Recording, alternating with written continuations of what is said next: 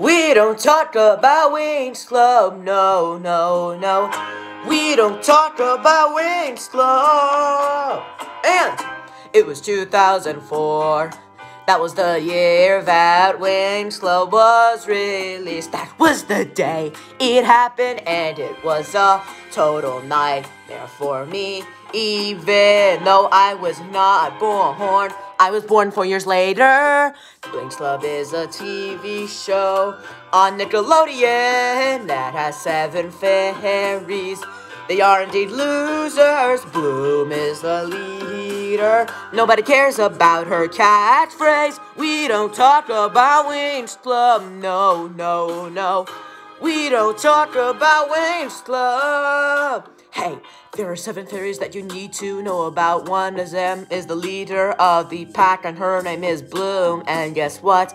She has a catchphrase. Bloom, fairy of the dragon flame. Nobody cares about her stupid catchphrase. Literally, I made 2 whole videos about that situation. Bloom is the leader. She needs to go, and Winx Club is so really stupid, and the other fairies really need to be quiet. We don't talk about Winx Club, no, no, no. We don't talk about Winx Club. April 28th, 2017 was the day that it got canceled. Finally, thank God. I was 9 years old when this happened. Hip hip hooray. But then it came back on last year. In 2021 was the day, and should I say the year. I was so angry when it came back for an 8th season. It's better not come back for a 9th season. And the bad news is it is on Netflix. Oh my God! I made a reaction on that. It is true, yeah, Winx Club. Yeah, about that show, Winx Club.